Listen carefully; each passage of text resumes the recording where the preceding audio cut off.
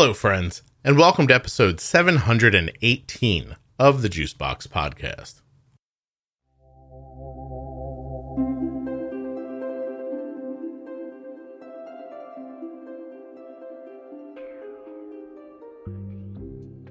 Today, I'm going to introduce you to Lindsey.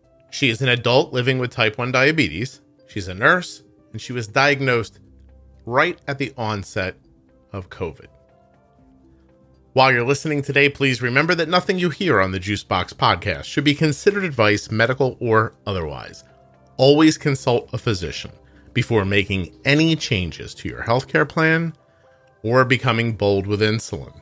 If you're looking for the Defining Diabetes series, the Diabetes Pro Tips series, or any of the other management-based series from the podcast, there are lists of them on our private Facebook page, Juicebox Podcast Type 1 Diabetes. Join the page, go to the top, hit the feature tab, and up-to-date lists will be waiting for you. And don't forget that if you're a U.S. resident who has type 1 or is the caregiver of a type 1, you can join the registry and take the survey at t1dexchange.org/juicebox. When you do that, you'll be helping people living with type 1 diabetes. As soon as you complete that survey, you'll be supporting them, you'll be supporting me, and you'll be helping. t1dexchange.org/juicebox. This episode of the Juicebox Podcast is sponsored by US Med. Get your diabetes supplies from US Med by going to usmed.com/juicebox or calling 888-721-1514. As a matter of fact, we just received Omnipods in the mail just the other day from US Med. Omnipod, you say, Scott? Are they a sponsor of today's episode? Why, yes, they are. Omnipod.com/juicebox. Find out if you're eligible for a free 30-day trial of the Omnipod DASH. Links to US Med, Omnipod, and all of the sponsors are available at juiceboxpodcast.com or right there in the podcast player that you're listening in right now, in the show notes. And if you're not listening in a podcast player, please subscribe and follow today in your favorite audio app. Hi, I'm Lindsey. I am a type 1 diabetic. I was diagnosed March 2020, the best time for a diagnosis. And I live in New Jersey. I have been a nurse for a little over 4 years now. So I was diagnosed right when COVID, about 3 days before lockdown started. Wow. Hey, right up on that mic, Lindsey. Get a little closer, okay? Okay. All right. There you go. There you go. Yeah, a little closer. Keep your face towards it. You were a little dim back then, but everyone's going to hear you. Don't worry. You were diagnosed, as it was happening? Yeah. So I actually remember the day because it was Friday the 13th. So I worked as a night shift nurse at the time. Mm-hmm. And so it was my third night shift. And ironically enough, I was pretty lucky when it came to my diagnosis. So every year through my job, they have us do something called a biometric screening, which is it's super basic blood work.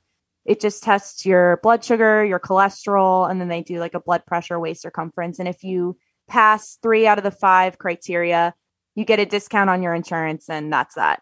So like very, very exciting stuff. So I wasn't really seeing a primary because, I was in my 20s. I wasn't really concerned about my health.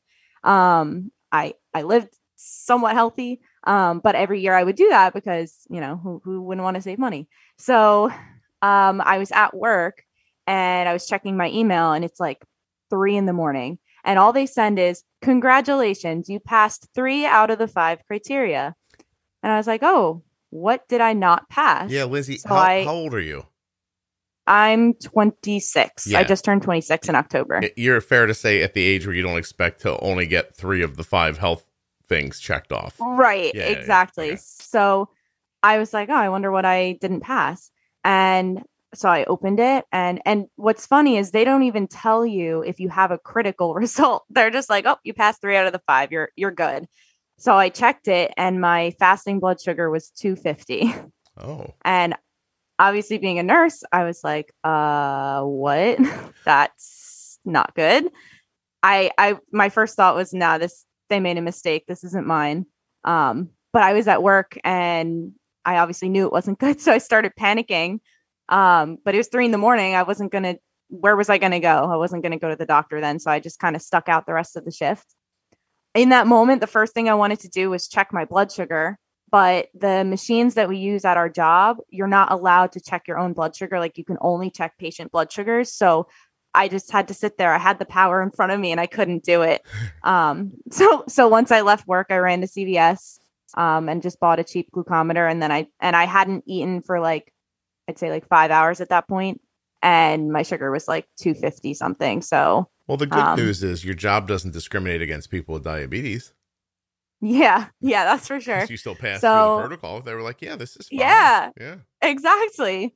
So yeah, at that point, I think I didn't even have a primary set up at that point. My last primary was my pediatrician and I was 24 at that point. So I wasn't going to go back there. So, well, I want to know, first of all, I really do want to know, did you test it in the CVS, in the car, on the sidewalk?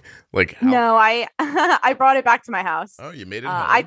Okay. Yeah, I thought about it, but I went to a CVS right by my house. So I figured I would just grab it and just test it right at home. When you see the number, are you resolved? You're like, I have diabetes?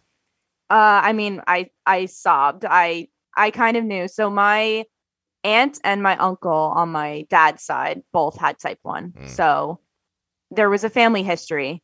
So I kind of knew at that point. And also when I was at work, after I opened my email, I was a float nurse at the time. So I was on pediatrics and I told the nurses, I was like, I need to just go for a walk. And I had a friend who worked on critical care. So I went to visit her. And I told her the situation, and one of the intensivists, one of the ICU doctors, comes walking by. And so she grabs him and she's like, hey, this is what happened. Is there anything to explain this other than what we think it is? And he kind of he made a face like, no. He said, even if you ate ice cream 2 hours before your blood work, it should not be that high. Yeah. So isn't it interesting? You get to see a whole other side of doctors. We're all used to, some doctors have great bedside manner, some don't, but they don't try to be like that with you guys, right? You're just like your coworkers talking to each other. Oh yeah. They don't keep anything back. They'll be brutally honest. So wow.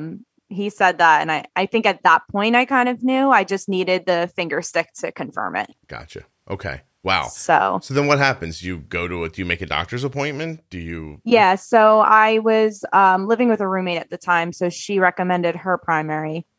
So we called their office as soon as they opened and they made an appointment for me. And the good thing was they do blood work right in their office. So I went in and I explained everything. And he pretty much said, he's like, yeah, it's a strong likelihood that this is type 1 diabetes. But we're going to send the blood work just in case. And so he tested for the antibodies and my A1C. And he said, yeah, most of your blood work will probably be back on Monday. But he ended up putting a rush on the labs. And he called me that night and said my A1C was 11.8. So wow. I was like, okay, well, that confirmed it. And then on Monday, he told me the antibodies and what was it? The GAD antibody was elevated, and I forget what the other one is, but you had type 1 diabetes. Yeah. So do they, all right. So first of all, when you go into that doctor's appointment, do you think you're listened to better by the doctor because you're a nurse? I think yes, but also I think, the one downside to being a nurse through all of this is they kind of expect you to know how to handle it. Mm-hmm. I mean, they were as helpful as they could be, but I pretty much from that point on figured out almost everything on my own. They kind of helped guide me a little bit, but most of my learning was, I mean, I knew the basics. I knew, okay, I need insulin to manage my blood sugar, but my understanding of nutrition was extremely limited. So that was a major learning curve for me. But most of it was on my own, learning through, I mean, honestly, your podcast was extremely helpful. Oh. And YouTube videos and things like that. You didn't have to mention the YouTube videos, Lindsey. You could have just stopped at the podcast. I mean, honestly, your podcast did. I mean, being a nurse, I know I know all the bad things that can happen when your blood sugar is not controlled in the long term. Mm-hmm. So I have been extremely regimented with my blood sugar management. So, yeah, I don't know where I was going with that. That's right. Well, I have a question. So you're lucky. I will save you. Okay. I want to know if you reached out to your aunt and uncle. So my uncle actually passed away a couple years ago. He pretty much had all of the side effects of diabetes. So he, in his 20s, he went blind. He had to get, toes amputated. He ended up having a stroke and kidney failure, and then he ended up passing. I want to say that was maybe 6 or 7 years ago. How old was he when he passed? He was in his 60s. Okay. Yeah. Diagnosed at what age? He was 9. Oh, 9. Around 9. Okay. All right. Yeah. 60. So then my aunt is doing well. She's the younger sibling. She was diagnosed at 7. So with my uncle, it was kind of like, they didn't know what was going on. He was kind of at the point where he almost died before he was diagnosed. Whereas with her, they recognized the symptoms right away. So I think that was probably somewhat of an advantage to her. Now, obviously, she was diagnosed 50 years ago. So she told me the whole transition of diabetes over the years and how it's changed. So I definitely feel, compared to what she went through, I do feel extremely lucky, because as soon as my doctor told me about continuous glucose monitors, I was like, I need to be on that right away. I don't think I can manage this nearly as well without it, which we all know is the case. So I was on the Freestyle Libre first, because it took a while for the insurance to kick in. So that one was cheaper, because I had the cheaper insurance through my job, obviously, because I didn't think I had any health issues. So I had to wait until open enrollment to get the better insurance. And once I did that, then my Dexcom was covered. So I was on the Libre, I want to say, for like 3 months. And then I switched to Dexcom. Hi, Lindsey here. I'd like to upgrade, please. Yeah. No, I mean, Freestyle Libre is good, but having to scan all is really the one thing that. And having it linked to my Apple Watch was huge for my job. Yeah. Oh, Lindsey, I meant your insurance, but I take your point about the CGM. Yeah. I meant like, hi, I used to have the one doctor's visit a year plan. I'd like the maybe people will get sick plan, please, quickly. Yes. Yeah. Well, I think on my old insurance, seeing a specialist, you had to pay, it was like $100 and something out of pocket each visit. And now it's just a $40 copay. Yeah. So well, you probably weren't paying anything for it. Like, I remember that when I was in my early 20s, I mean, even, I had a job. Even the insurance I have now, I mean, I'm extremely lucky, because I work for a hospital, the insurance plans are pretty good. But yeah, I think I was paying next to nothing for the old plan, but and getting next to nothing probably too. So yeah, I'm sure. So, okay. I went back on the calendar when you told me the date you were diagnosed. I could like see where I was, and knew where I was. And it was that time where the only person talking to me about, hey, this COVID thing is like a real problem, had been my wife.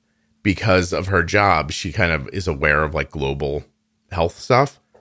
Right. And she kept telling me, like, in China, they're talking about this virus. Like she had been telling me about it for months.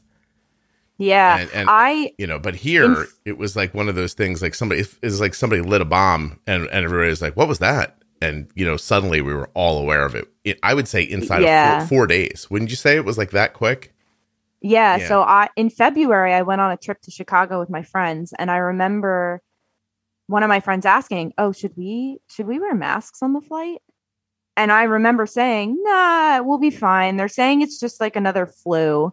And we didn't, and I'm amazed we didn't get COVID, because then, it's like as soon as March hit, all of a sudden we were all talking about it. I mean, because I work in the hospital, I think we probably were talking about it in early March, but even then, we know now that it was going on before that. It just didn't really hit the US in terms of lockdowns until mid to end March. Right. And Lindsey, I want to remind you to keep looking right into that microphone. Okay. Okay. So you don't think you had COVID? No, I mean, I can't really think of in the last year and a half, thankfully, or year and a half, we're going on 2 years now. I've probably been sick one time and I got tested and I was negative. And that was like a 24-hour kind of knocked on my butt. And then the next day I was fine. Yeah. No, I was just wondering, do you have any other autoimmune issues, or have you begun to look into whether or not you do? No, not that I know of. I mean, all my lab work's good. I don't really have anything else that would make me concerned. I think when I was working night shift, it's funny. A lot of people ask me, did you have any symptoms? Because, a lot of my friends are nurses, so they know the symptoms leading up to diagnosis. And one of the symptoms I definitely noticed was that maybe like the 6 months before diagnosis, I was tired all the time. But the thing that's tough with that is I worked night shift. So I just assumed it was that. And I remember telling my friends, I don't know how much longer I can keep up with night shift, because I was just like, on my days off, even if I got enough sleep, I was exhausted. I'm sorry. Yeah. No, that's okay. Did you spend any time as a child or as a young adult worrying that you were going to get diabetes because your aunt and uncle had it? Honestly, not really. Okay. Nobody talked about it like that was a possibility. Yeah, I think because they say it's usually a parent or a grandparent. If they have it, you're more likely, or a sibling, but none of my siblings have it. My parents don't have it. My grandparents didn't have it. So I didn't think that like secondary link, I didn't think it was likely. And when you're in school, like for nursing school, they kind of go by that old idea that people are mostly diagnosed as children. So my mom is funny. She always says, oh, you gotta be careful about what you eat. Before the diagnosis, she's like, you got to be careful about what you eat. Like, don't eat too much sugar because diabetes runs in the family. And I said, Mom, type 1 runs in the family. I would have had it by now. And that has nothing to do with what you eat. So I remember saying like, oh yeah, I would have had that by now. Like, you get that as a kid. So yeah, you can't get cocky in the third quarter, Lindsey. You got to. Yeah, I know. That was my mistake. I really brought this upon myself. Oh my gosh. How about now, looking back at your other close family members, do any of them have like thyroid, celiac, no, eczema, anybody bipolar, anything like that? No. Interesting. Yeah, you guys just get the diabetes. Okay. Right. Yeah. Fair enough. What a family plan you guys have there. So what's it been like? I mean, I guess my first thought would be the adjustment to the regimen, but it occurs to me to ask you about your job too, because what was it like trying to learn how to manage while you were nursing? So I was lucky because I worked as night shift float pool at the time. I had been in that position. I worked as a floor nurse for like 2 years, and then I had been in this float position for maybe like 8 months at that point. Mm-hmm. And so as soon as I was diagnosed, I was like, okay, I can't stay on night shift anymore because this is going to be something that's going to take a while for me to figure out. And it's probably not a good idea to do it on night shift. So I reached out to my manager and I explained the situation to him. So he said, but I told him, I said, if I switch to day shift, I'd want to have some kind of orientation because I hadn't worked day shift since I was a new grad, and it is a different pace. And to do it in float pool where you're pretty much placed wherever they need you in the hospital would have been very challenging. So he said, well, COVID is happening now. It might not be a good time for somebody to take on an orientee because we were starting to see an uptick of COVID cases. So he said, I'm going to temporarily put you on the cardiac floor just until COVID kind of dies down and we get a handle on this. So they kept me on the cardiac floor for maybe like 3 months. And I ended up just really liking the people there. I kind of told them all about the diagnosis and they were all really supportive. So I ended up deciding to just stay there. So that's where I am now. Oh. So my manager, my coworkers, they've been so helpful through all of it. So working through it and they've helped limit my exposure to COVID. So a lot of times like they would try not to give me the COVID patients if it was possible. So that was extremely, extremely helpful. But I think actually the part that was probably the most challenging was the fact that I was living in a house with a roommate at the time. So I couldn't see my family. Like we weren't seeing anybody. I couldn't see my family. I couldn't see my friends. I had just started dating my boyfriend in February. And for the first like 2 or 3 months of COVID, the only time we'd see each other was outside with masks on. So I could barely see him too. So it was really just my roommate and I, because she was also a nurse, just in isolation with each other for a couple months. And so it kind of felt like I was on my own to figure it out. And Lindsey, I have questions. Yeah. So two wrapped around this idea. So you were newly dating a person as you were diagnosed? Yes. How much of the diagnosis did you let him in on at that time? Oh, I told him the whole thing. The day that I came home from work after checking my blood sugar, I called him freaking out about it. And the first thing he said was, "See, I knew you were too sweet for your own good." Oh. I was like, now's not the time. And he was like, I know. No, it was funny though. But how long had you been together at that point? So we actually knew each other in college. When we were both like 19, we had been like, we hadn't really dated, but we were talking for a little bit, you know, how college kids do it these days. And then we kind of just drifted apart because I got really busy with school. So now fast forward, we reconnected. So it was the winter, like November of 2019. Yeah. So we had been like talking back and forth for maybe like 2 months, and then we started hanging out. And then in February, we like officially started dating. And then so this happened not even a month after we started dating. All right, Lindsey, I'm going to try to be delicate here. Started hanging out. Does that mean naked? No, just okay. no. Okay. No, so it does not. Okay. So then started dating. Does that going mean on naked? dates? Yes, going on dates. Okay, so started dating means naked. So in February, I'm just trying to figure out if you guys were having sex before COVID came, and I didn't want to ask it that way. No. Oh my God, my mom is going to listen to this podcast. No, she won't. Well, you don't listen. Your mom imagines you have sex. I'm just trying to figure out, like, literally what I want to know is, are the two of you standing outside with masks on in a situation where you've been together and now you're scared to be together, or that you haven't been together yet and you're like, God, I guess we'll hang out because we were so close to having sex. I'll just wait to see when this COVID thing breaks. No, we were hanging out. So before. Okay, now we're getting to it. Did the hanging out keep happening through the COVID, or did you pause it? No, we paused it for you responsible young people. For almost 3 months. I mean, he was at home living with his family too. So, you know, everybody was just so afraid of COVID. We were afraid of, oh, I work in a hospital. You know, what if I bring it home and then I give it to him and then he gives it to his whole family? And that's why I didn't see my family, because I was like, what if I bring it to them? And they were talking about people being asymptomatic and spreading it. So I'm like, what if I have it and I don't even know? Young people have come a long way, Lindsey. I would have, at your age, been like, it probably won't kill us, Lindsey. Yeah. Well, I mean, that's how I feel now. Sure. I mean, we're lucky we have vaccines now. That's an option for people, but no, Lindsey, you're missing my point. I don't think COVID would have stopped me from having sex, is what I'm saying.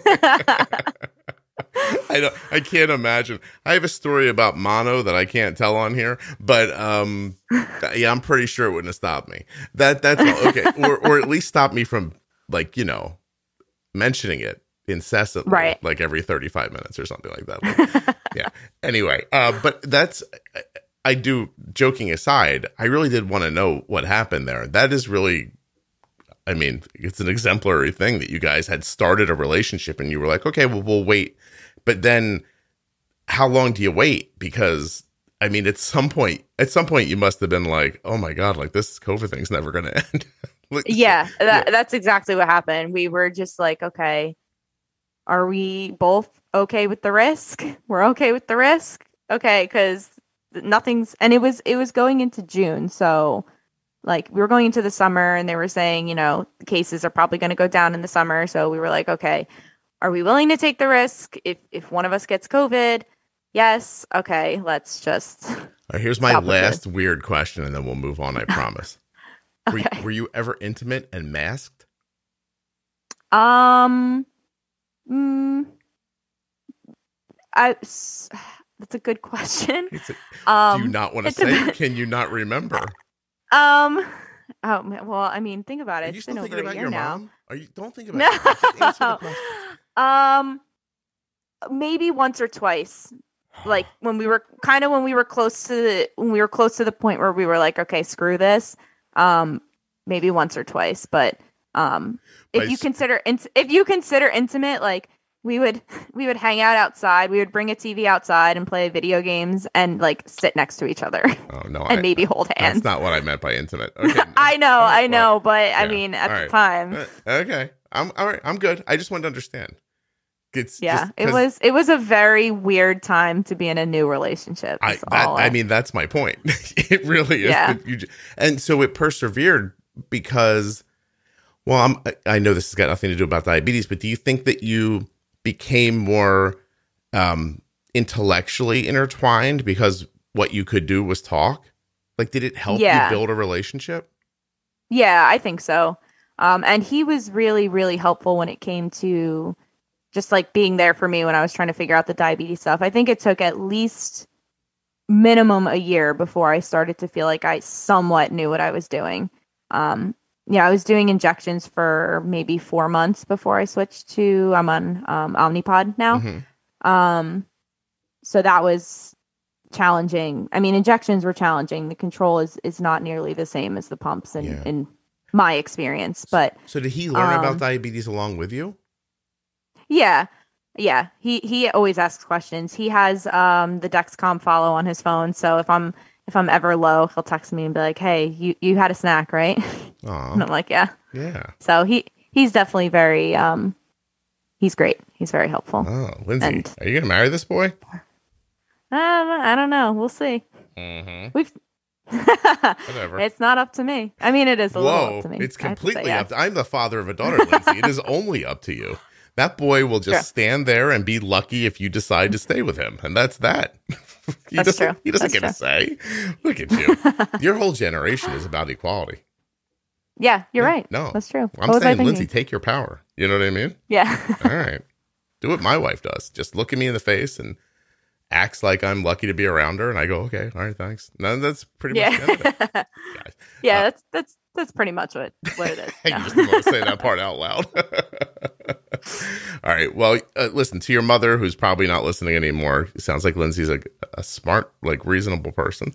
And I want to know about the nursing aspect of diabetes. So if you listen to the podcast, and you do, you may have heard me say that some of the type 1 parents who are nurses seem to have a lot of trouble giving themselves over to how diabetes actually works versus how they thought it worked from the hour that they talked about it in nursing school or the way they handle patients in hospitals.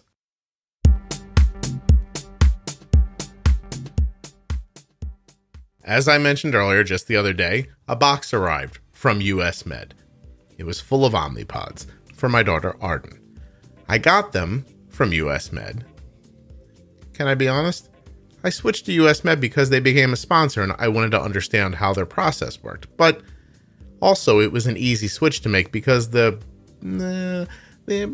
place that I used to get Arden's diabetes supplies from was not easy to work with. And they weren't really very reliable. They'd say they'd do things and then those things would never happen.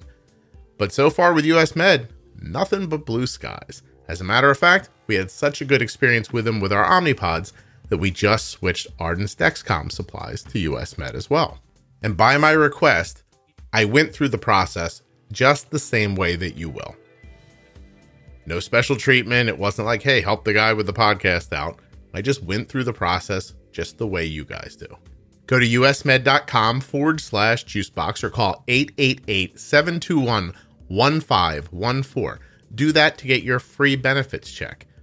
And once you know you're all good with US Med, here's what you're going to get from them. An A+ rating from the Better Business Bureau. They accept Medicare nationwide and over 800 private insurers. They carry everything from insulin pumps and diabetes testing supplies to the latest in CGMs like Freestyle Libre 2 and the Dexcom G6. US Med always provides 90 days worth of supplies. and they always give you fast and free shipping. If you want better service and better care, check out usmed.com/juicebox. With over 1 million diabetes customers served since 1996, US Med is the fastest growing tandem distributor nationwide. They are the number one rated distributor in Dexcom customer satisfaction surveys, the number one distributor for Freestyle Libre systems, number one distributor for Omnipod DASH, and on and on. Go find out. Go find out if they take your insurance. They probably do. usmed.com/juicebox or call 888-721-1514. When you head over to omnipod.com/juicebox, you can read the stuff at the top. There's some stuff there about me, but just skip that part. Not important. You want to scroll down to where you can get started. You want to scroll down right under the purple part that says, want to test drive the pod. Below that, there are some orange tabs to check on. First one says, check my Omnipod coverage. Here's what Omnipod says right here on the website. Before you get started on Omnipod, our team will take a close look at your insurance benefits. We'll check your coverage for both the Omnipod 5 system and Omnipod DASH, so you can see all of your options. Isn't that nice? And then there's a little thing you fill out underneath if that's what you want to do. You could also click on the tab that says Omnipod DASH 30-day free trial. The Omnipod team will check your eligibility for a free 30-day trial of the Omnipod DASH. They'll take a close look at your benefits and see what your insurance will cover after the trial is complete.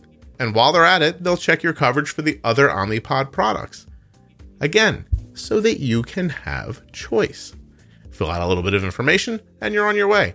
And if you still have questions, click on the tab that says Talk to an Omnipod Specialist. When you enter your information, one of the Omnipod specialists will call you back in 24 to 48 hours. Omnipod.com/juicebox. For full safety, risk information, and free trial terms and conditions, you can also visit Omnipod.com/juicebox.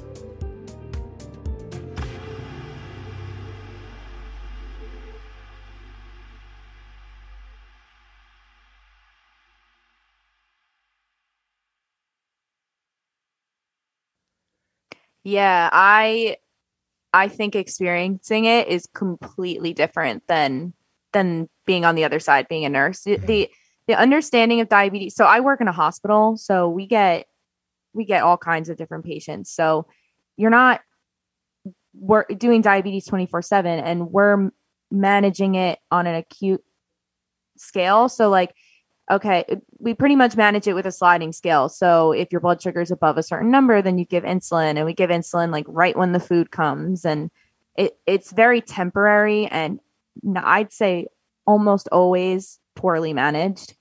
But most of the time patients are only there for a couple of days. So you can tell the patients that come in who are on top of their management, because they'll see the numbers that they have in the hospital and they'll be like, oh my God, that's way too high. And sometimes I tell them, I'm like, yeah, honestly, I mean, you're here for a short period of time. Like, obviously, if the numbers are really high, I'll see if the doctor can adjust the insulin, but they're very hesitant to give high amounts of insulin because they're more afraid of lows than they are of highs. Like, they're happy with blood sugars in the 200s. They don't love, but they're okay with. Yeah. But if a blood sugar is 60, give them juice. Like, you need to push dextrose. I'm like, all right, relax. I've been at 60. I mean, obviously, if this patient is very symptomatic, that's a different story. But a lot of times the patient will just be like, they're fine. They'll just be sitting there, and all you have to do is give them a juice or a snack or something, and they're fine. But other people will freak out, and I'm like, I've been there so many times. So there's no really consideration. Okay. There's no consideration for the idea that higher blood sugars impede healing. Yeah, from my experience, yeah, most of the time they're okay with blood sugars. I mean, even like less than 150 to 200, they're definitely, I mean, we will treat that if it's before a meal. If the blood sugar is 150 to 200, we will treat it with insulin, but it's usually a very low amount, and it's usually just enough to cover that blood sugar. It might be a different story if they were a type 1 diabetic and they take mealtime insulin. But again, in that case, it's like, okay, 5 units with meals. It's not like when you're on a pump and based on what you're eating, that's how much insulin you give yourself. So unless the patient is super on top of their management, which a lot of people aren't, the blood sugars tend to sit on the high side. And I think about that all the time. I'm like, I mean, I had a patient one time come in whose blood sugars, he was a type 1, but he was like 89, and his blood sugars were like 300 and 400, and they only had him on short acting insulin. And I was like, what are you? I'm like, this guy's going to die. Yeah. Is it fair to say that doctors in a hospital setting are only focused on the thing that's their responsibility? Is it? Yeah, I think most of the time it's, whatever the patient came in with, their primary focus is to treat that. And then the diabetes is like, okay, well, they have diabetes, so we need to give them this. But like our main focus is their primary diagnosis. But that idea of like, well, they have diabetes, but they must have an endocrinologist or a doctor who deals with that. They're here for me. Like, you know what it reminds me of? I don't know if you ever saw, there's this video of again, NASCAR pulls into, the pits, and everyone's doing their job. And then the thing catches fire on the corner, but the guy on the opposite side doing the wheel never stops doing the wheel. He's like, the wheel is my responsibility. Like the whole thing's literally on fire. And he's like, hey, listen, I'm putting this wheel back on. and I think of the doctors like that. Like, you come in and, I don't know, you have I've showed up at the hospital with a concern. That doctor is then attached to the concern. They come in, the car's on fire, but they're like, I don't care. I'm here because of the broken arm. And, that kind of a thing. But the problem is that, like, wouldn't it make sense, not that you and I are going to fix the world together, Lindsey, but wouldn't it make sense that if someone came in on insulin, that they'd be assigned an endocrinologist as well to help them manage while they were there? Yeah. And most of the time they're not. Yeah, that's what I'd say think too. Yeah. 9 times out of 10. And it's hard because usually they'll consult endocrinology if either somebody's a new diabetic or like sometimes if they're poorly controlled, but most of the time they don't. And again, it just goes back to whatever the patient came in for, that's their primary focus. They're trying to treat that problem and then get them out.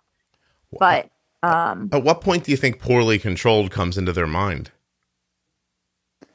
You mean the patient or the doctor? The like at what point does the staff say, wow, we have to do something about this blood sugar? It's not in the 200s, right? Sometimes it depends. If they're, I feel like most of the time, if they're like mid 200s and higher, people will definitely say something. If they're consistently like low 200s, then sometimes the nurse will say something. I guess it just depends on the person. If they're sitting like 150s to 200, then definitely not. I was going to say, let me put you in the position of the patient. Say you end up in the hospital. I hope that never happens to you, but like say you do. Would the first thing you say is, hey, I have type 1 diabetes and I'll be managing my blood sugar? Yes, 100%. Okay. The good thing is they do, as long as I wasn't there for DKA, if I was there for some other problem, they do allow, if you're on a pump, they allow you to manage it as long as like you're doing a decent job managing it. They allow patients to wear their pumps. Now you have to really know what you're doing to stay on your pump, which I obviously assume that if you're on a pump, you do, but because the nursing staff's knowledge of insulin pumps is extremely limited, because most of the time we see type 2 diabetics and they're usually on injections. So before diagnosis, I did not know anything about insulin pumps. I didn't understand, carbs to insulin to carb ratio. I didn't understand a basal insulin. It all makes sense. Like it's very easy to, I mean, at least the basal as the long acting, like how they are kind of the same. That's pretty easy to understand. But because the hospital nurses don't really see insulin pumps that often, it's always funny. Anytime somebody comes in with a pump, now they'll ask me like what they should do. But usually they have no idea what to do with it. I hear you. Okay. Is it fair to say, I've had this said to me in the past by a nurse, that A fair amount of the people you see who have diabetes who end up in care at hospitals are not people who, generally speaking, keep their blood sugar somewhere between 70 and 140 most of the time. And yeah, I agree with that. And so does it end up being that situation sort of like, there's this study I remember when I was younger that after 10 years of being a police officer, you start having this kind of like unconscious feeling that everyone's a criminal because the people that you deal with all day are breaking the law. And so even when you get into your personal life, you can be like distrustful of people. And I'm wondering if that happens similarly in nursing, where if you see, 100 people with diabetes and 80 of them, have A1Cs that are, really high and they don't appear to understand the situation. If you don't start just assuming that that's what everybody's doing, you know what I mean? Yeah. And then you get somebody like you that rolls in and you'll be distrustful of them. And they say, don't worry, I can take care of this. Because what if what they really mean is I don't take care of this, just don't worry about it.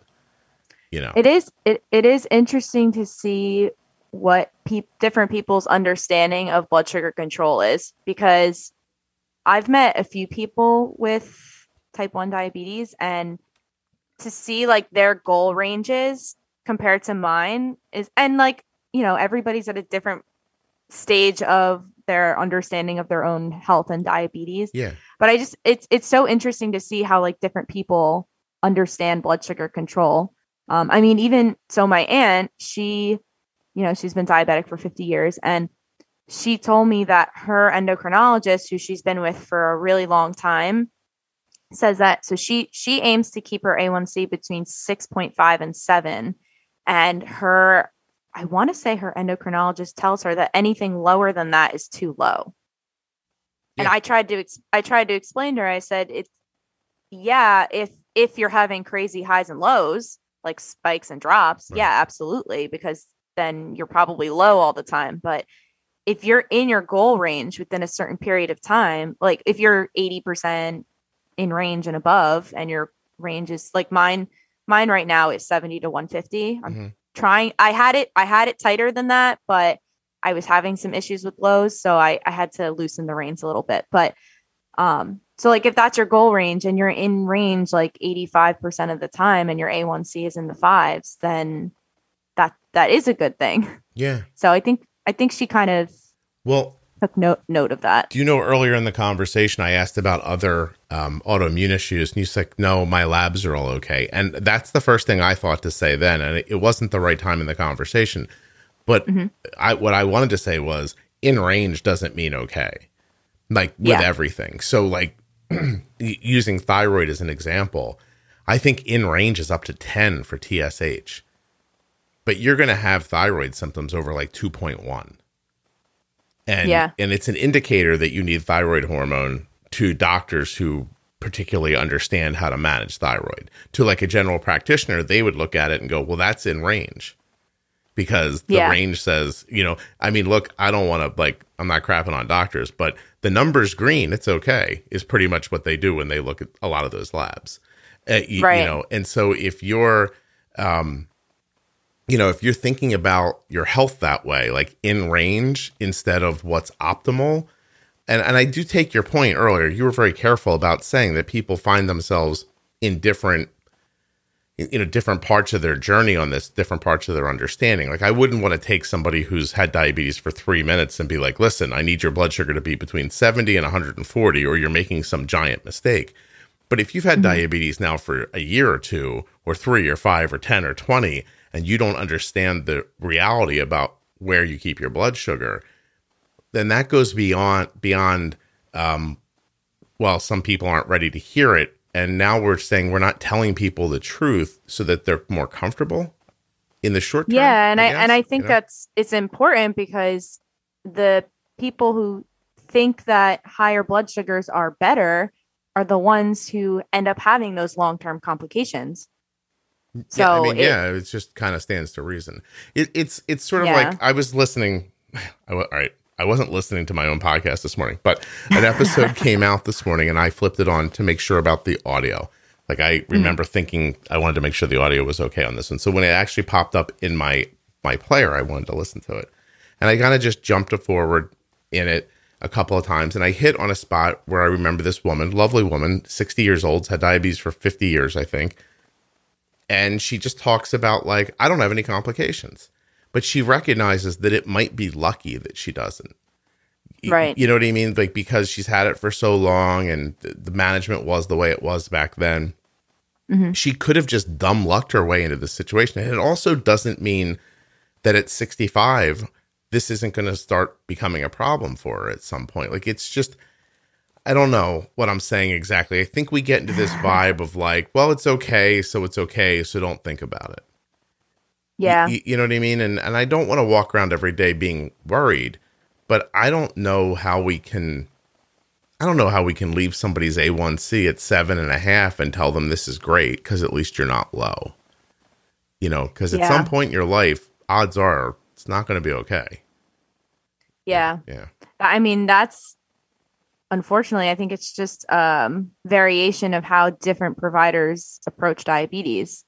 You know, so you have to hope you have a good endocrinologist who is very aware of that and at least makes their patients aware of, you know, well, that wants to be in a fight with you, right? Because like even in the emergency situation, like we were talking about earlier, you know, the doctor comes in the room and, you know, they don't want your blood sugar to be 60, but they don't mind if it's 220. That's a person who isn't looking to be an ally with you in this situation. They're not looking to be involved. You know what I mean?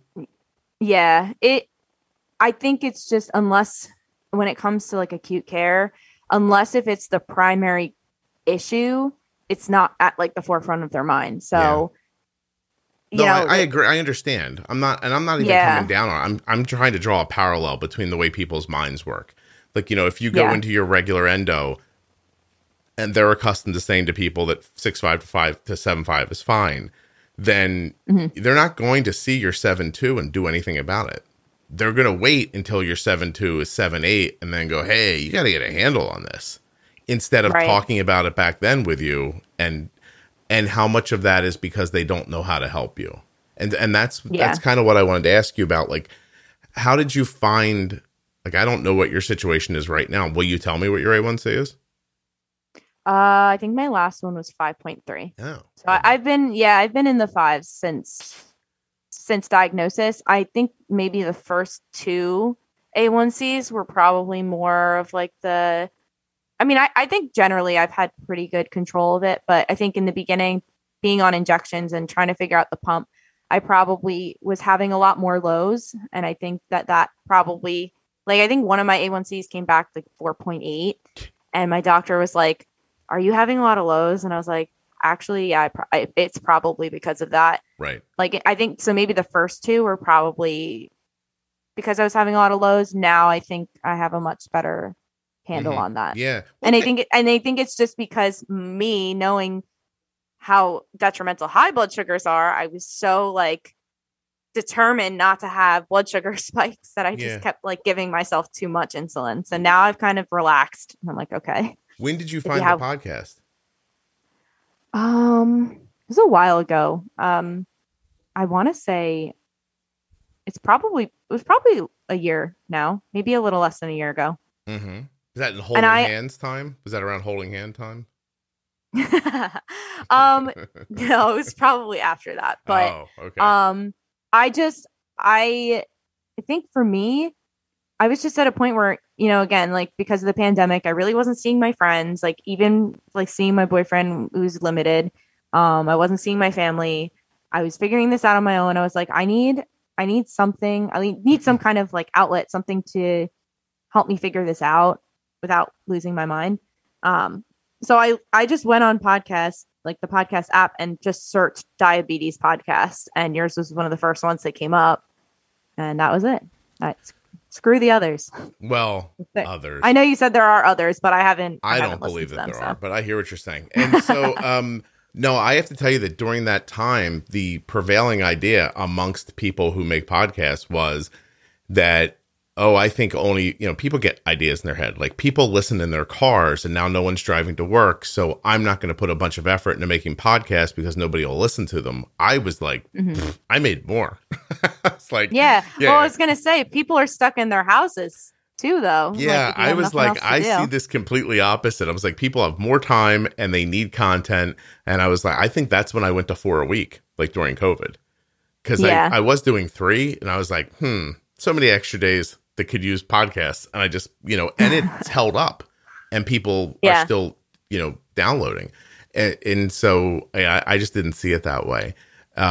So prior to the podcast is when you had the lower A1Cs, and then did you find stability? Like what, I guess I'm trying to find out like what information was instantly valuable to you. And then how did you build off of it? I would definitely say pre-bolusing was huge because my endocrinologist did not mention pre-bolusing at all, to me. And well, so when the first day that I saw my primary after I like knew about the diabetes, so because he's a primary physician, he probably an adult primary, he deals more with type 2. I think most primary care physicians do. Yeah. And so we were in the office and my parents came and he was telling me about like what foods I should avoid, what foods to eat. And he was like, yeah, I tend to be strict with my, management. I think you should have about 20 grams of carbs a day. Whoa. And so, at the time I didn't know what that meant. I'm like, I don't know how many carbs are in food. So then I get home. You just look at a single slice of bread being 20 grams of carbs and you're like, what the heck? That's it for the whole day. I'm going to die. I'm not going to do it. I can't do it. So for the first week, I made an appointment with a nutritionist, and the first week before that appointment, I think all I ate was like shrimp, chicken, broccoli. Like that was it. And I think I was like depressed for that week because I was like, is this my life? And because they don't, in nursing school, they briefly highlight nutrition as a whole. They don't really talk about it in relation to diabetes. So I didn't know. And even in the hospital, I'm like, okay, we put them on a diabetic diet. I don't really know what that means other than like, don't give them sugar. I'll tell you what, the diabetic diets in hospitals are ridiculous. My mom has been in the hospital a lot lately. My mom has type 2 that she controls with, how she eats. And, excuse me, hold on one second. And, I'm in there the other day seeing my mom. She's in like rehab now and anyway. And so, there's a like what it looks to be like a cruller. Like it's a giant, like, jelly-filled donut with powdered sugar on top, and it was like, and I'm like, Mom, what is this? She goes, I don't know. They sent it up. I'm like, do not eat that. And she goes, I wouldn't. And I was like, wait. And I looked at her menu, and it says diabetic. And what it turns out is they pick a carb number, and as long as you're under the carb number, you can have anything on the menu. Yeah, that actually, and it's funny. Even now, I didn't really know what the diabetic diet meant other than like no concentrated sweets. But that makes a lot of sense because like I have patients who are able to order like the bags of chocolate chip cookies. And I was like, I never really looked into it. I was always like, are they sugar-free cookies? Like if my mom would have eaten that thing, whatever that was, her blood sugar would have been in the 200s for the rest of the day. She's not on insulin. You know what I mean? And I was like, Mom, do not eat that. And she's like, and she looked at me a little side-eyed. Like I wasn't going to eat the whole thing, but I might have taken a bite of it. And so, but yeah, that's just another idea. So, okay. So you figured out pre-bolusing first. That was the biggest kind of thing for you. Yeah, that was pre-bolusing. And then, so after I talked with my nutritionist, he said 20 grams of carbs a day is BS. There's no way. That's not sustainable and that's not realistic. He said in the beginning, a goal of like 35 to 45 per meal is definitely doable. Just in the beginning while you're figuring things out. So that was, so that was like the first like sigh of relief. And then listening to your podcast and hearing all the different ways people eat and like generally you can eat what you want was also very helpful to hear. So it was kind of like the combination of the two. I was like, okay, I can figure this out. And how you said like it's kind of trial and error with certain foods. Like, okay, if you want to eat a bagel, you try dosing a certain way. And then if you have a spike or you see that in a couple hours you have another spike, then you say, okay, this is how we have to tackle it next time. Like kind of taking mental notes of different situations and not just seeing the spike and being like, oh, I can never have this again. Right. Yeah. And just bailing on it immediately. Like there's going to be trial and error for certain. Absolutely. And I don't want to start a great shrimp debate here, but I'm having shrimp for lunch and I'm excited about it. But that I'm an old man and you're like a person in the prime of your life. So I get what you're saying about. Like, I mean, I like shrimp, but if I had to just live on shrimp and like no carb foods, that's a different story. I think I would have grown to hate it. No, I understand. I just made me feel bad about my lunch. I was like so excited about my shrimp, and you're like, oh, I just eat shrimp all the time. I was like, I was excited about my shrimp. My God. Okay, so I know you're not thinking about having children yet because, you're young. But does it pop into your head ever? I've definitely thought about just in general what it's going to be like to be pregnant. Like I watched this one girl on YouTube who went through like being pregnant and like having a child. I watched her videos like a while back, but then she just had a kid, and I know the management's going to be so different, and I'm like a little nervous, but I don't think it would like hold me back from wanting trying kids. Yeah. And you're not do you think ever about like, oh, what if my kids have diabetes? Yeah, I do sometimes, but I mean the good thing is obviously having it. I know having it and being a nurse, I know are two assets to me, like things that will help, but I also know how different it's going to be. It's I'm sure a different experience. I mean, I've heard all the people on your podcast who have kids. It's completely different when you're managing somebody else. I feel like it's probably scarier because like whatever I'm doing to myself, it's my own body, So if I'm giving myself a certain amount of insulin and I like, sometimes I can feel I'm going low before it even comes up on my Dexcom. So I know to treat it before it reaches that point. But, if you have a kid, they're not always telling you, or I know kids sneak snacks and it's the opposite. So I know it's probably going to be a lot more challenging, but hopefully my kids don't. But if they do, I mean, it is what it is. I can't tell if your mom's going to be excited that I was like, you're too young to have kids, or if she's going to be like, hey, buddy, I'm working on trying to get a grandchild here. I'm the youngest of 5. So she's as long as, my one sister's married. So she's first. Yeah. See, Mom? She can have it. I asked uncomfortable questions in the beginning, but I came back around on the other side. That's right. And exactly. I made sure that Lindsay's not going to have any babies yet. She's still building her career and figuring out if she likes this boy and all that stuff. Yeah, right? I'll take a dog first.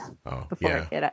God, I'd rather have a kid than a dog, but I hear what you're saying. Really? I've always wanted a dog, so that's like number 1 on my list, but it's not right now. It's not the dog. It's the responsibility around the dog, and that you're on the dog's schedule and not your schedule all of a sudden. And that's exactly why I don't have one right now. Yeah. Like you try to sleep in one morning and you wake up and your first panic, like you're like, oh, I slept a little, I'm relaxed, and you have this panic thought about the dog hasn't been out. And yeah, I'm just telling you. When I graduated college, my first thought was I want a dog. Like I was thinking about getting one as soon as I graduated, but I'm glad my voice of reason said, just wait. and now I'm like, yeah, okay. I mean, I love dogs, but I don't need one right now. What is, I mean, you're probably seeing friends again, I would imagine, and stuff. It's like we're in December of 2021. And so while we're recording this, so what was it like kind of like, is there kind of a coming out that you do with diabetes with your friend group?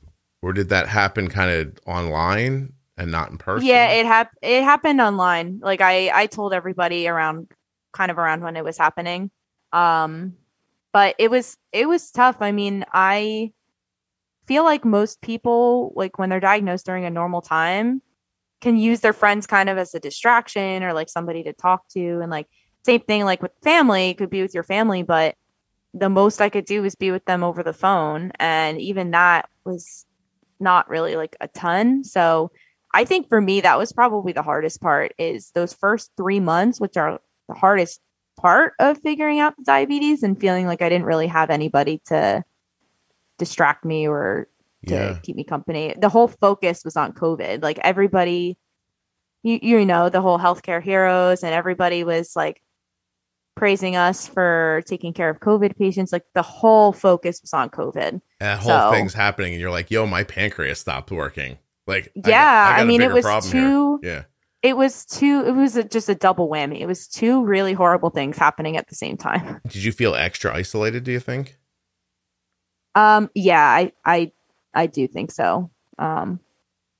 Mostly like COVID was definitely the reason for that. But, I think if COVID wasn't happening at that time, I probably would have spent a lot more time with friends and family just to help me like get through that part. Like figuring out how to eat. I mean, having like diabetes really affects your perception on food.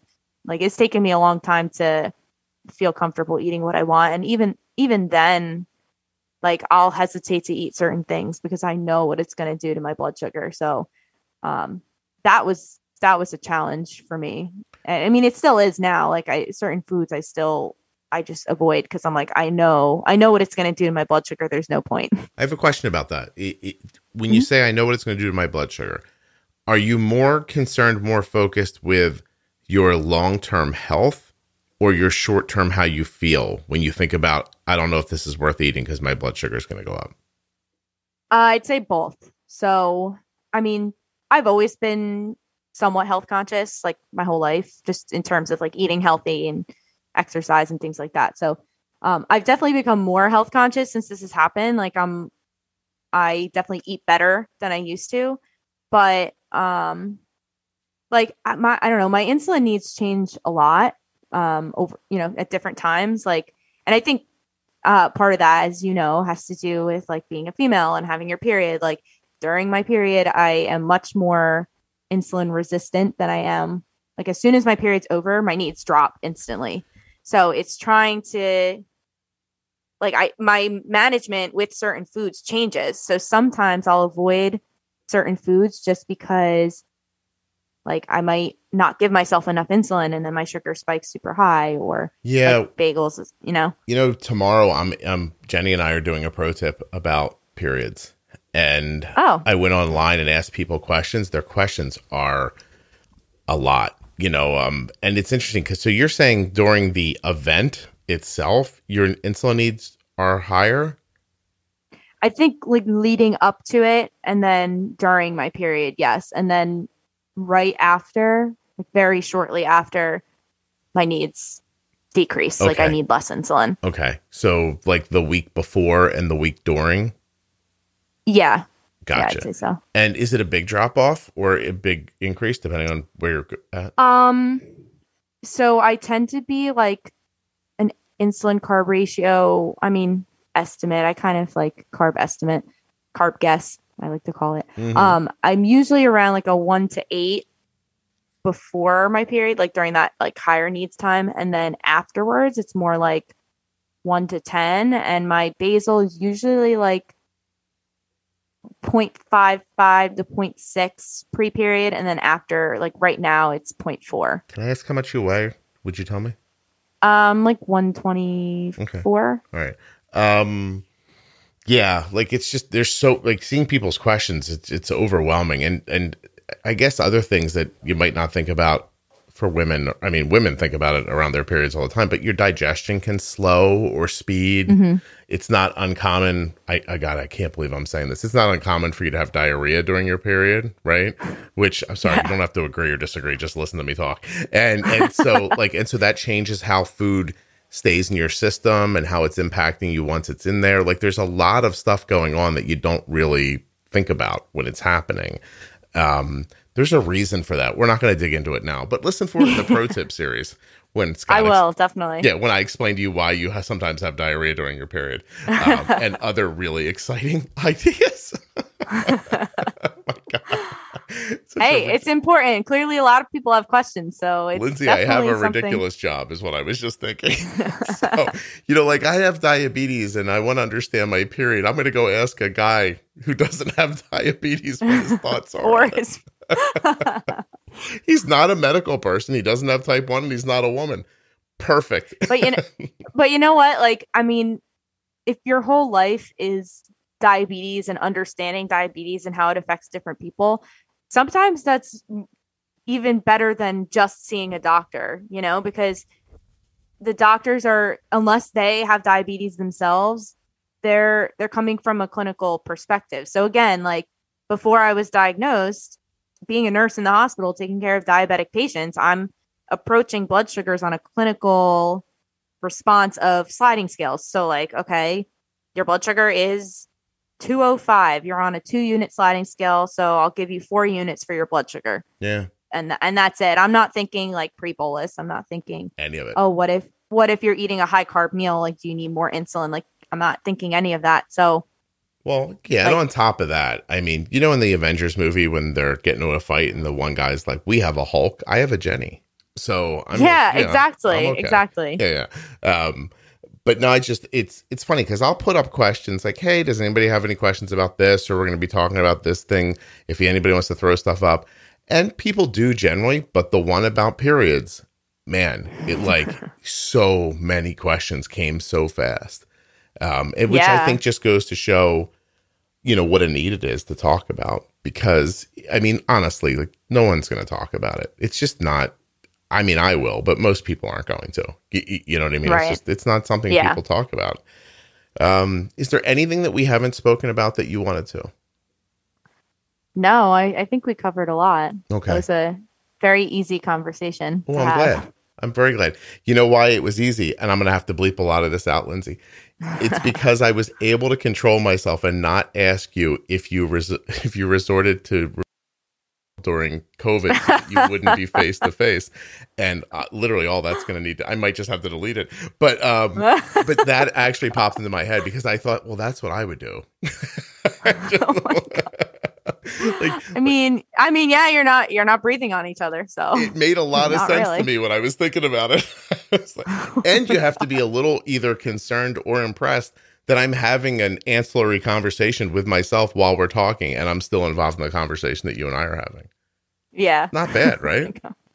Yeah. Yeah. I will say, totally unrelated to that. Go ahead.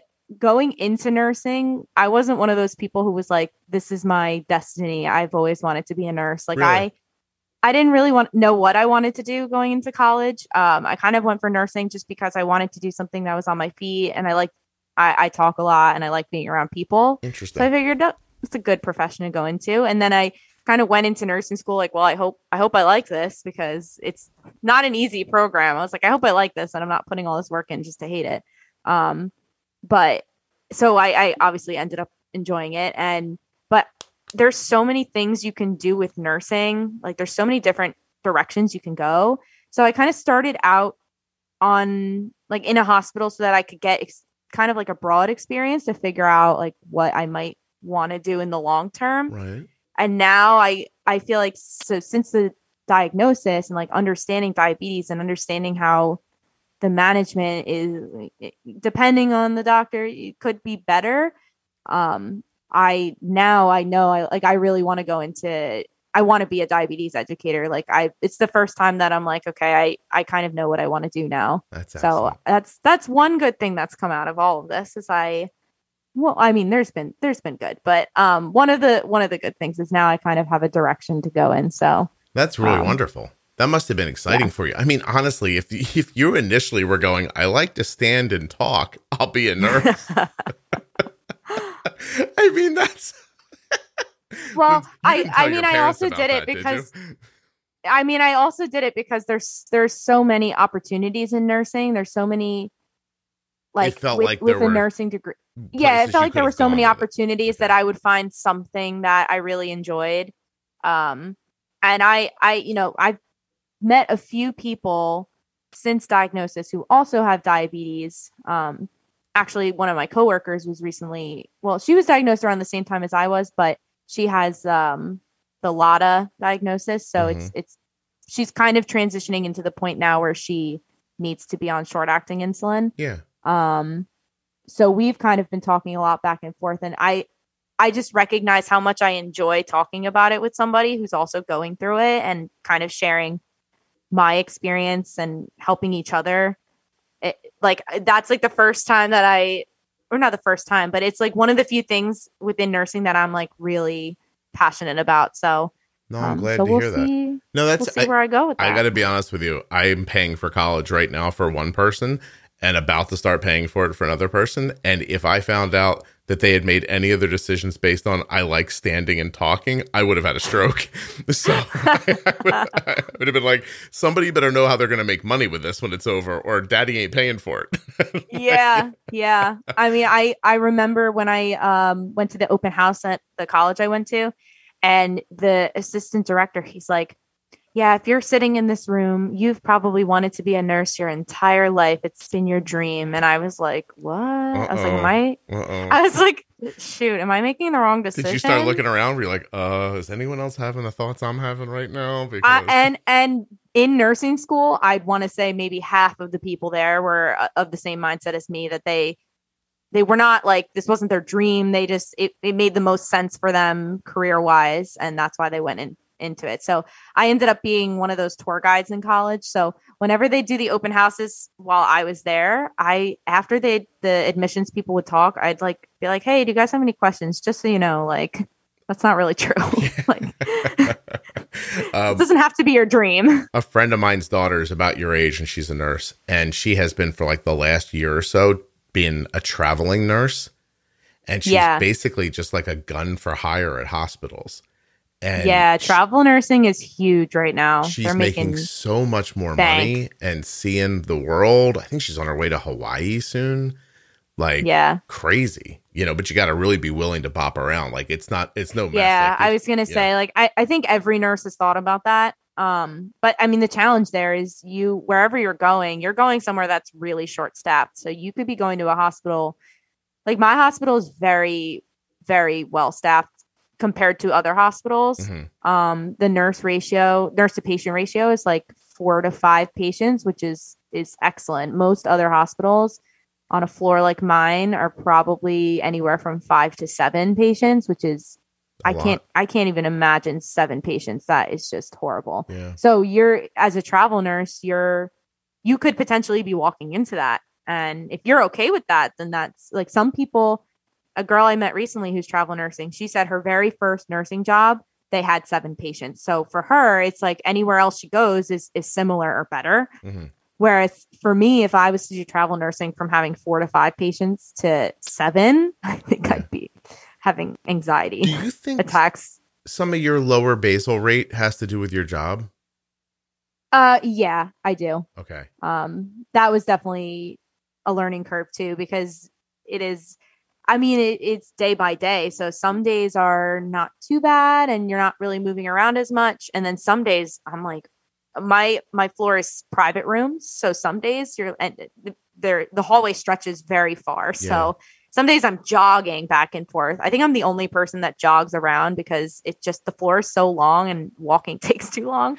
So sometimes people will see me running by and I'm like, it's fine. There's no emergency. I don't want it to take forever for me to get there. You said you wore an Apple Watch earlier. How far do you walk a day?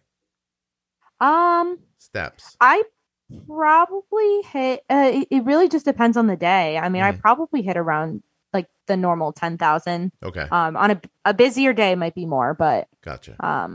Because you also spend a lot of time charting too. So you're not on your feet the entire 12 hours. You're sometimes sitting down charting, or on the phone, whatever. Well, that's really interesting. I appreciate you wanting to come on and do it. Why did you want to do this, by the way? I don't know. I just thought being diagnosed like right when COVID happened and being a nurse. I mean, I'm extremely fortunate that I was diagnosed after becoming a nurse. I mean, I think about any other time in my life I could have been diagnosed. I could have been diagnosed as a kid, but I have a brother with special needs. So for my mom to have to take his needs on and now have to figure out diabetes, I can't imagine that the management would have been stellar. I mean, she even says it. She's like, yeah, that would have been really bad. So I think about that. And then if I was diagnosed in college, that is just an awful time to be diagnosed because you're in college and you want to just be normal and live your life. So the fact that I was diagnosed not only like after becoming a nurse, but at that point I was a nurse for 3 years. Yeah. A little over 3 years. Okay. Was extremely helpful. You're also pretty mature for your age. Do people say that to you? Yeah, sometimes. Yeah. But thank you. No, I mean, listen, if you took it as a compliment, then you're welcome. But but when I knew how old you were, and I didn't know what I was going to get today. Like, so for people who don't understand, like Lindsey sent an email and said, I'd like to be on the show. And I went, okay. And then I sent her a link. And then 6 months later, she's on the show. And all I know about her is nurse diagnosed around COVID. And I knew your age. Right. Yeah. And I just interviewed somebody fairly recently who's around your age. And there's nothing wrong with them. They were a great interview and everything, but you might be 40% more mature than they were. and I don't mean mature like they weren't just like, oh my God, like it wasn't like that. It's just life experience and the way the experience impacts the things they say and how they say it. Like I hope everybody understands what I'm saying. Like it's not like I'm not denigrating the other person. But you come off like you're 33 is what I'm saying. Oh, well, I take that as a compliment. Well, so it is, unless you don't want it to be. And then in that case, no. Yeah, I'm happy to lie about what I meant. If it helps. I mean, it definitely helps with my job because before masks, people used to always say I looked like I was 16 and I was too young to be a nurse. So really? now that we wear masks, less people kind of notice how I look. But right. Well, nursing's a younger person's game, though, isn't it? Really? Typically, yeah. Well, hospital nursing. I mean, nursing as a whole, there's so many other avenues you can go. Like you can be administration, you can do outpatient things. But in terms of working on a floor in a hospital, just because it's so high stress, high pace, like fast paced, it tends to be younger nurses. My mom just had a pretty serious surgery, and I went to see her like 2 days later when they let us in. And she'd been telling me on the phone the whole time, like, my nurse is great. And, she's been here like every day with me. And like I guess the girl's schedule was just like lined up with when my mom happened to be there, And I got there and she walks in the room. My mom's like, oh, this is her. And I looked over and I'm like, that girl is 15 years old. Like, like she was just like, yeah. I was like, what is right? And then I stood back and watched her. She was terrific, but she had the energy that I think the job needs. Yeah. Yeah. So it is hard to tell. It is hard to tell people's ages sometimes, though, because like I started out as a nurse coming out of undergrad. I was 21. Like I was a baby. But some of the people that I work with, nursing is their second career. So when they start, they're like anywhere from like late 20s, early 30s. But in my head, because I started as a new grad, every person that's a new nurse is like 21. So then as I get to know them, like at some point they'll say how old they are. And I'm like, what? You're older than me? I don't understand. Well, I said right to the girl, I was like, what are you, 12? And she told me how old she was. So I know how old she was, but it just, because she was a baby. Oh my God. Like there's nothing bad had even happened to her yet. You know what I mean? Like her life looked like it was just like wrapped in a bow still. She had that fresh look in her face. When you look a mother in the face, who's had a lived through like bringing up an infant, and you can see there's like a tiny bit of like desperation behind their eyes. Yeah. And then once they have a couple of kids, you look and you realize they could kill somebody if they needed to. you know what I mean? Like that whole this girl didn't have any of that. She was just like, the world's wonderful and I'm taking good care of your mom. And I'm like, thank you. Like, I mean, I guess it's new nurses are probably in most cases are actually some of the better nurses to have because they're very attentive. They ask a lot of questions. Like they're not going to, most of the time, you can never speak to everyone, but most of the time if they don't know something, they will ask somebody. And they're very like, once nurses have been there for a couple of years, like sometimes you get a little burnt out and you have the experience definitely to carry you. But I think newer nurses shouldn't be overlooked. Like they're very they're very on top of it. Yeah, I hear you. Their stuff. Well, Lindsey, I got to tell you, I very much enjoyed. You are a good blend for me. You have a lot of East Coast in you. I would have hung up after I intimated, "Did you have sex with masks on?" But not you. You just kept going like it was nothing. I'm twice your age. You didn't act like it was creepy. You really held up your end of the bargain on the conversation and the information, and I just really appreciate it. I had a really good time talking to you. I hope you enjoyed thank you for having me. This was very fun. Cool. I was looking forward to this. So seriously. Thank you for all that you do. I think. Is this the part where you say nice stuff about me? Let me be quiet. Yes, your thousands of viewers would agree with me. Thousands. Don't insult me like that. There's so many more than thousands. Hundreds of thousands. There you millions. go, Lindsey. Trillions. Oh, Lindsey, I got 2021 is going to have over 2 million downloads. That's awesome. I don't know. Well, I mean, there's a reason for it. I mean, everybody enjoys your podcast. And who else? And I mean, well, now that I'm going to be on this podcast, I'll get some people to listen to it. And the couple people that I know with diabetes, I have also referenced your podcast as well. So thank you. Well, I'm building your following. It's a very interesting, I find it to be this is weird because now it's me talking about me, but I like the way I can't find a way to say this right. I don't sound like a douchebag. Hold on a second. I think the podcast is set up really well. I think that there's management stuff that is also conversational, and the conversational stuff is entertaining, but still about diabetes. And so you can listen to the show as if it's a podcast, but benefit your health at the same time. Or you can cherry pick certain episodes and literally listen to the show like it's a how-to. Right. So no, I like the balance of Jenny content and informational content, and then people's stories, because I love to hear people's stories too. Oh, me too.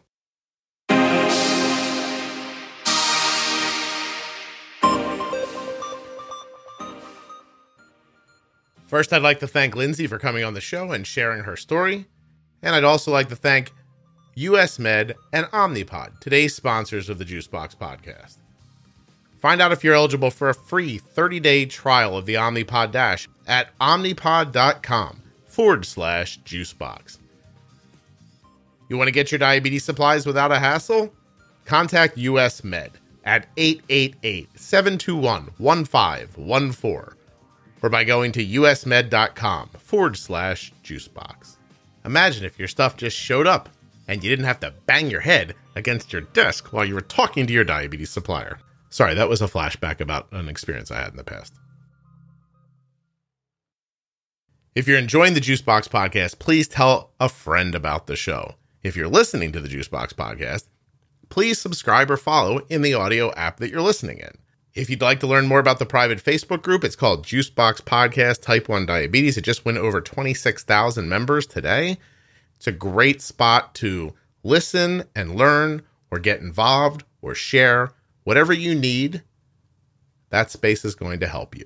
Juicebox Podcast, Type 1 Diabetes on Facebook. It's a private group, so you're going to have to answer a couple of questions to get in. If you're enjoying the show, why not leave a 5-star review in the podcast app that you listen in? Just, if they offer you 5 stars, you light them all up. If it's 10 stars, all 10 stars, all the stars. And then what really matters? A well thought out, clear review that allows the next person to know what to expect from the show. That would be an amazing thing for me. And of course, t1dexchange.org/juicebox. Go complete the survey. It's so easy and so valuable, and it helps me so much. It helps people with type 1. It's just a great thing to do. t1dexchange.org/juicebox. Let me think if there's anything else here. I always want to tell you about the series of the podcast, but I feel like I'm reading to you. There's just so much good stuff in here. Mental wellness, diabetes pro tip, defining thyroid, defining diabetes, bold beginnings, how we eat. I can't even think of them all. There's so much content. I'm also watching a baseball game while I'm recording this. This new pitcher just came in, and just the first pitch, somebody just crushed it over the wall. You have to wonder how that makes you feel. You're like, here I am. I'm going to do it. People are, ooh, that hurts. Anyway, what was I saying? Oh, what the heck was I saying? You're probably like, Scott watches a baseball game while he reads the ads? Maybe a little. I mean, wait, you don't have something on while you're working? Okay. I felt you getting kind of judgmental there. What else do I want to tell you about? I already said the stuff about the lists, about juiceboxpodcast.com. If I mentioned that, great website. Oh, you know what I never say? At juiceboxpodcast.com, each individual episode has its own webpage. And on that page is the transcript of that episode. So if you want to read the transcript or go back to see something, I know a lot of people love that feature, and that's available at juiceboxpodcast.com. I really should say that more frequently. I will. I'm going to remind myself. I'll be back very soon with another episode of the Juicebox Podcast. Thank you so much for listening.